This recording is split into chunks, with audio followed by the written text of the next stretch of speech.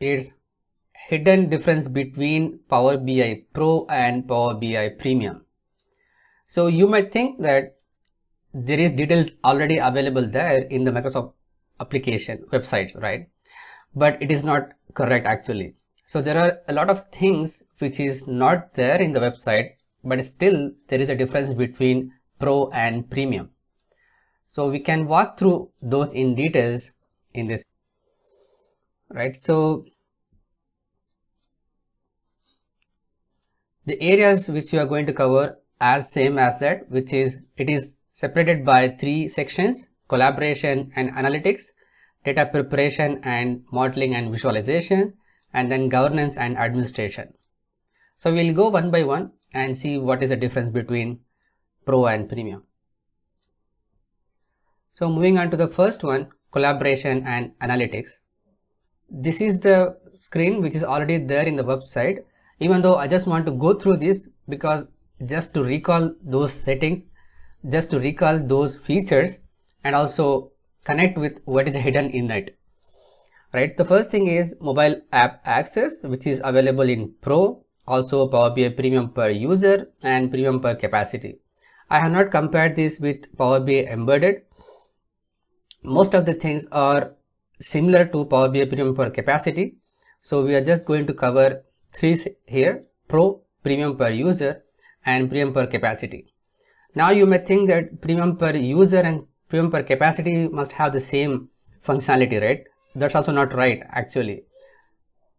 It also has a difference between Premium per user and Premium per capacity. So the first one is mobile app access, which is available for all the users: Pro, Premium per user and per capacity. Publish reports and share and collaborate. Publish report to share and collaborate.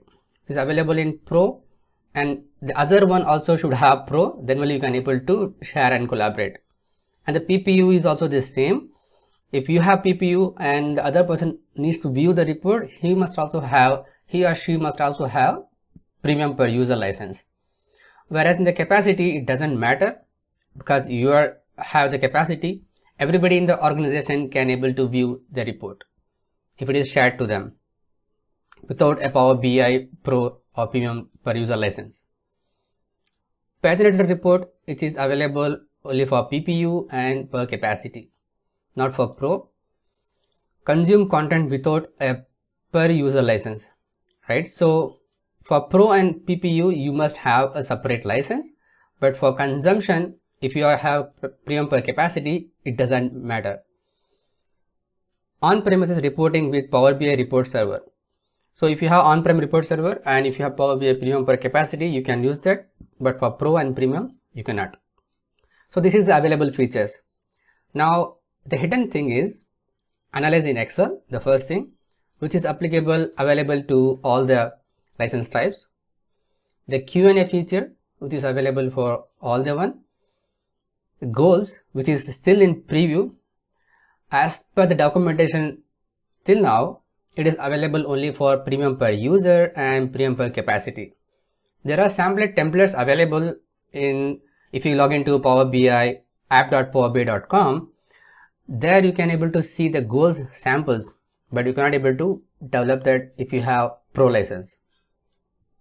And the quick insights, which is available in your Power BI report, which is also recently introduced. It is also available only for PPU and per capacity, not available for Power BI Pro. And the next is email subscription. So email subscription is also one of the few people are using it. So it is available only for Pro users. If you have Premium per capacity and you are not assigned the license to the end users, they can't able to subscribe the report. They must have a Pro license, and everybody like Pro, PPU and PM per capacity can able to use this feature. But if you want to subscribe to non-Pro users and also subscribe to an AD group account, then being just a Pro license, it cannot be possible. In that case, you must have Premium per capacity. Then only it will work. Email subscription to other users like non-Pro users, the consumers we can say, and also a group of people if you want to send an email out. And also if you want to export and email the Power BI report with the help of Power Automate, which is also an option available. For that, even the premium per user will not work. It is only available in premium per capacity. So there are a few links I have given here. If you want to go through that, you can also view that. So moving on to next one is data preparation, modeling and visualization. So basically the feature available for this one is model size. Model size for Pro, I think this is mostly everybody is aware of that, but even though is 1 GB for one file size, and for premium per user it is 100 GB, and for premium per capacity is 400 GB per file. And the data refresh rate, if you have Pro license, you can do 8 times a day. If you have PPU, 48 times a day, and if you have premium per capacity, you can use 48 times a day. And you can connect to more than 100 plus data sources. It is increasing day by day. So you can connect if you have any of the licenses. And you can create report and visualizations with Power BI Desktop. Yeah, that is possible in all the license. Even though if you don't have any kind of license, Power BI Desktop is absolutely free. You can download and install it, and you can make your visualization, analysis, whatever you want in Power BI Desktop itself. And the next thing is embedded API and controls, which is also available for all the users. And use of AI visuals. AI visuals is nothing but use of key influencer, decomposition tree, smart narratives. So all these are all default AI visuals comes in Power BI Desktop. So you can use all these visual in all your license types. And advanced AI like text analytics, image detection, automated machine learning and everything, that is only possible if you have premium per user license or premium per capacity. If you have Power BI Pro, then that is not possible. And the next thing is XMLA endpoint read and write connectivity. So this is also helpful if you want to read write option in Power BI dataset. At that time you also need Power BI premium per user or premium per capacity. For Pro it will not work. And the next is data flows. In data flows you can use incremental refresh, direct query for the data flows, which is recently introduced, and linked entities and computed entities, and enhanced compute engine. These are all possible only in Power BI premium per user and Power BI premium per capacity. Now you might think that even the Pro users can able to use data flows, right? But there is a check here, so we can see it on the next slide. So here, what is the difference hidden features available for refresh is, in data refresh rate, you can do it 8 times a day and 48 times for PPU and per capacity. But if you have dataset refresh via API, that's also possible. You can use using PowerShell or TSML.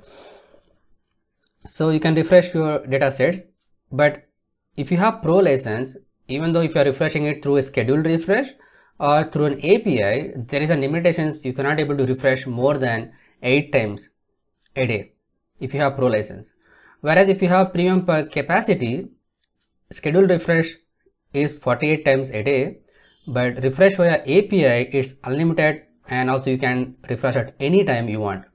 But as per the recommendation, if you have a refresh requirement, like if you want to refresh it below 15 minutes, then it is good to use the direct query instead of using an import mode, because the refresh itself will take some time to refresh, right? So it is good to directly go with the direct query if you need a near real-time data. But for Power BI premium per user, there is no information available, so I kept it blank, but I believe it is the same like Power BI premium per capacity. And dataset refresh duration limit. So if you are using a scheduled refresh of a dataset, so there is a limitations here. If you have Pro license, then it has 2 hours limit. If the refresh takes longer than 2 hours, then you will get an error message for that. and whereas if you have Power BI Premium per capacity, it will take up to 5 hours, and if it goes beyond 5 hours, then it will throw an error for you. But for Premium per user, there is no information available. I also think the same, it will be 5 hours. And dataset query caching.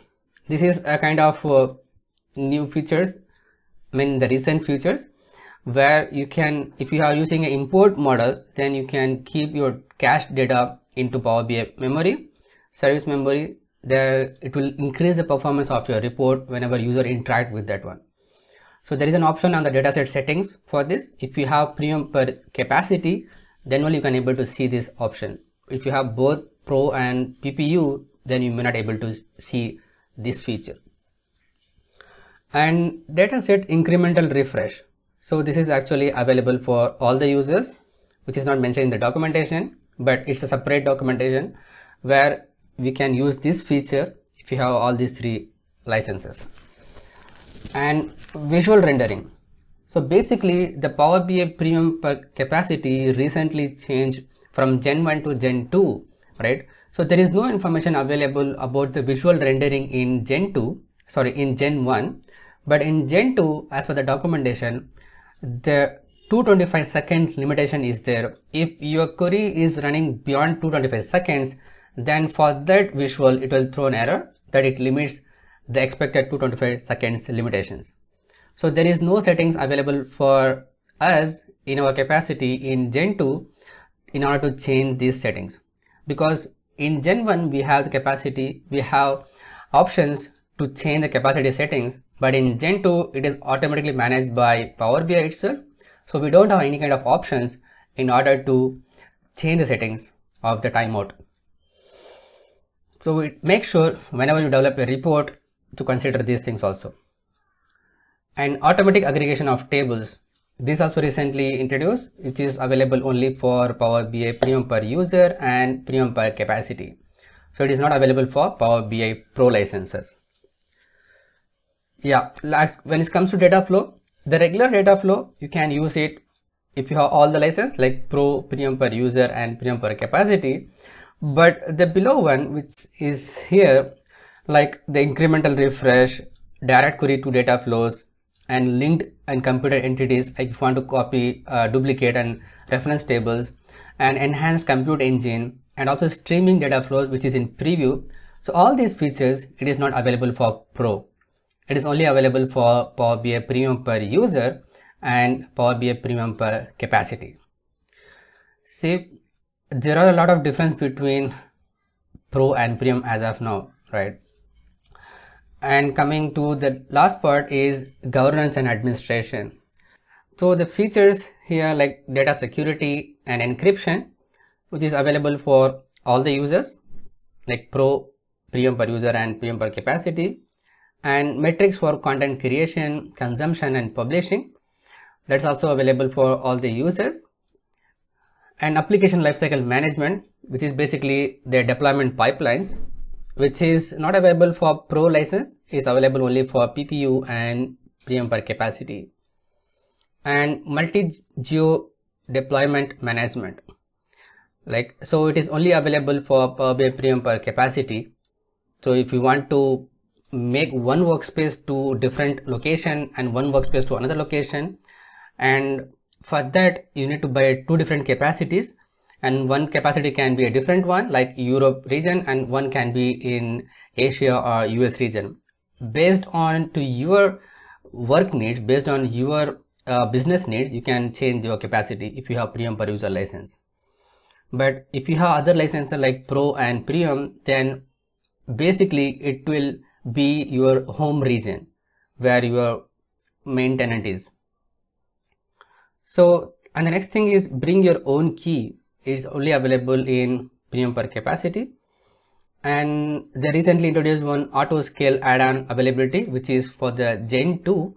It's only available for Premium per capacity, not for Pro and Premium per users.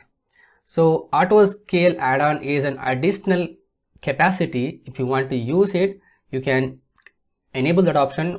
Like for an example, if you have P1, then you will get 8 core of CPU and 25 GB of RAM. So if you are using an additional core, if you are hitting it capacity for 8 cores during your processes and consumption, so you can enable this auto scale, right? For this, if you enable this 1 core or 2 core, then it is going to charge you $85 per 24 hours per core. So it means if you want to need it for 1 hour, that is not possible. If it gets activated, then it will be active for 24 hours and after that it will be automatically turned off. So in that case, make sure you read the documentation properly in order to use these features. And the maximum storage of capacity is 10 GB per user if you have the Pro license, and if you have Premium per user, then it is 100 TB, and if you have powerbi Premium per capacity, then it is also 100 terabytes. So these are all the existing available features. Now the hidden thing about the governance and administration is I have not seen much. It's just about the Premium Gen 2 utilization metric app, which you can install in your Power BI app store. So for usage metrics and analysis, you can't able to see the report if you have Power BI Pro or Premium per user licenses. It's actually a tenant level thing. So only if you have Power BI Premium per capacity, you can able to use this app. So the report level usage metric, it is available for all these users. So you can use that if you have Power BI Pro or Power BI Premium per capacity user. And if you want to make your own adoption metrics, then in that case you need to use Power BI REST APIs in order to download the activity log from Power BI service, and then you can build your report on top of that. But if you directly want to consume from activity log, then it is available only for 30 days, which is default when it comes to usage metrics report. It is good to have download this one using a PowerShell script from Power BI's activity log and then build your report on top of that.